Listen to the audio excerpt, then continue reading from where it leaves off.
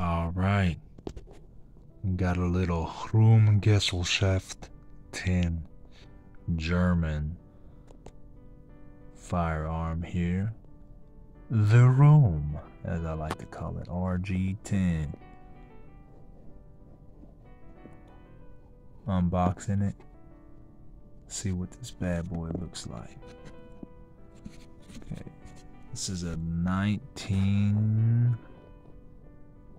What does that say? 62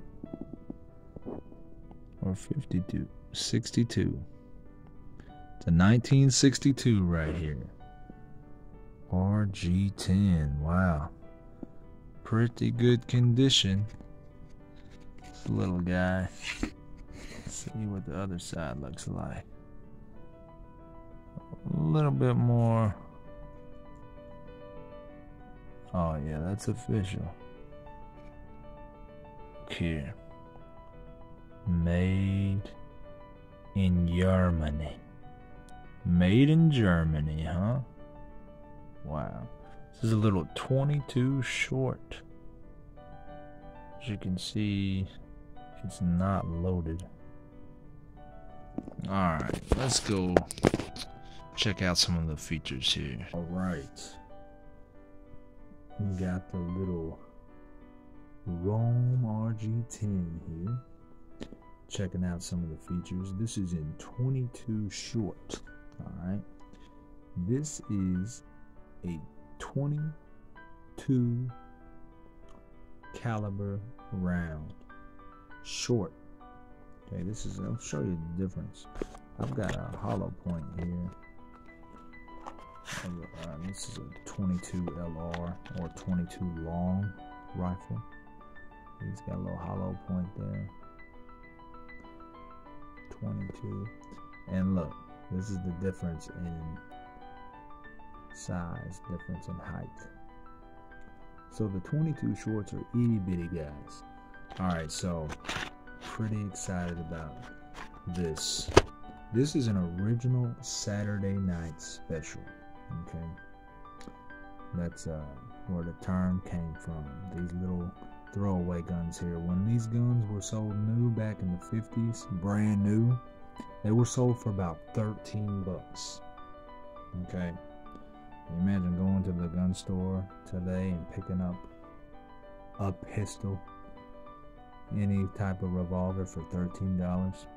They call these $2 pistols. This is the most dangerous handgun in the world, and supposedly it's not even really dangerous for the person on the other side getting shot at. It's more dangerous for the person shooting it because these things are notorious for what they call blowback. You shoot around supposedly, and the round gets shaved off the barrel here and blows back. Now this is how you load these little guys. There's this little thing right here, comes down. Now you can see, I'll go ahead and show you. You can see 2, 3, 4, 5, oops, 6, not loaded. So the chamber here does not come out. Alright, so I thought that was pretty cool. You have to load this little guy like this, put it in there like that, and then you can't get the round out by simply tilting it back, which sometimes you can get the shells out after you fire the round. There's a little hole right here, and you unscrew this little rod right here underneath the barrel. You put that rod right here in this little opening, and you simply push. It's like an ejector rod. It ejects the shell after the round has been fired. Pretty cool stuff here. So this particular weapon, like I said, was made in 1962, the one that I'm holding in my hand. Each one of these has a little stamp on it. This same type of gun that was used in the assassination attempt of President Ronald Reagan. Ronald Reagan was not killed, but he was seriously injured. I believe he had a punctured lung, broken rib, and he recovered pretty quickly, but it wasn't a direct shot. The guy who shot at him, John Hinckley Jr., I believe it was, shot at him, I think, in 1981 in Washington somewhere. And I believe when he shot, caught the door, and the bullet ricocheted off the door of the limousine. Ding! Got the president. So I believe John Hinckley Jr. fired off like 6 shots, right under 2 seconds, I think it was. Bam, bam, bam, bam, bam, bam. And 4 people were hit. A guy by the name of Brady, I believe a police officer, and someone else. Now, I think Brady was a press secretary, if I'm not mistaken. That man was paralyzed by these little, it blows my mind still to this day, thinking that these little rounds right here gonna paralyze a man out of a gun like this. It's a junk throwaway. Most people don't want this.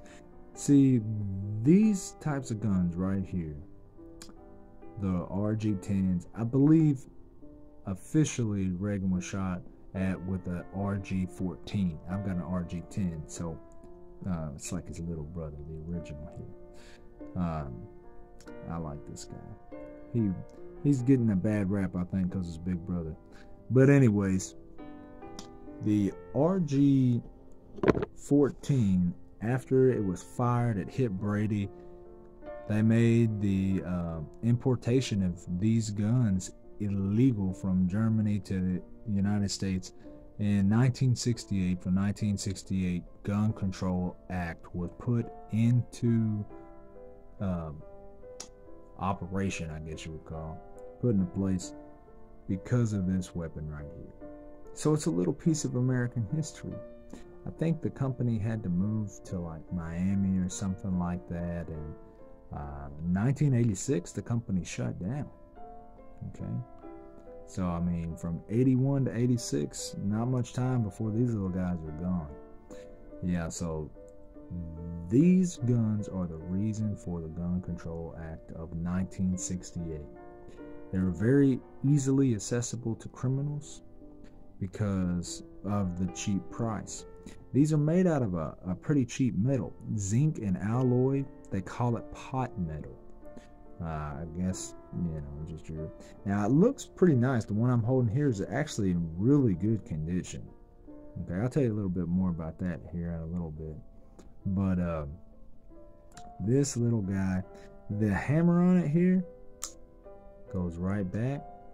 Now the trigger pull, though, when you're pulling the trigger, there is a lot of resistance. You really gotta pull down. Now I'm not gonna dry fire this thing because, as a lot of you may know, you're never supposed to dry fire a rim fire weapon. You know, could damage your firing pin and yada yada yada. So anyways, a little 22 caliber, and call it a belly gun. You know, this isn't made for shooting long distances. Yeah, it can shoot long distances just like any weapon. A slingshot can shoot long distances. You know, this isn't made for really anything impressive. As far as a defensive standpoint goes, this would be like what you would want your grandmother to carry in her purse, okay, or your wife to have in her nightstand whenever you're away. You know, maybe even mowing the yard these days, who knows.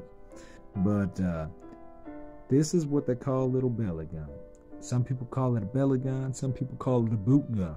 The reason it's called a Saturday night special is because it's kind of like, you know, here, special, cheap, easily affordable, you know, run-of-the-mill thing. And a lot of people call this a throwaway, you know, a pop and drop. You pretty much pop somebody with it and drop it, you know. So that's what criminals would do, you know, pop and drop. They pop somebody with a gun like this, drop it down, you know. Now, it's got some little pins in here. Bing, bing, bing, bing. And it's kind of put together like a cap gun, you know, the old school cap guns we would use as kids. Now, there are a couple features on here that might make your RG10 run a little better. So I'll tell you about them.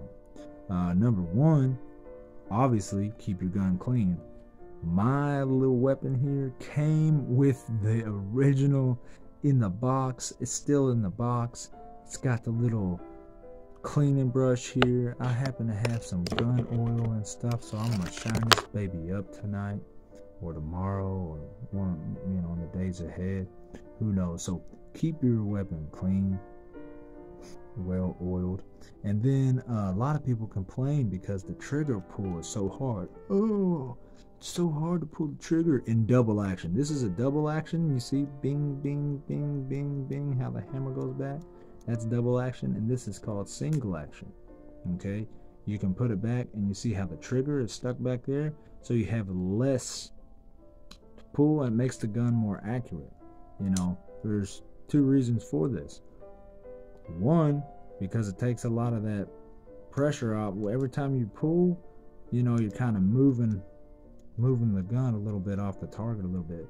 But once you got that hammer all the way back already, you know, and all you have to do is just, the gun is more still, so it's more accurate. All right, so anyways, moving on. If you don't want the trigger pull to be so hard, there's a screw right here.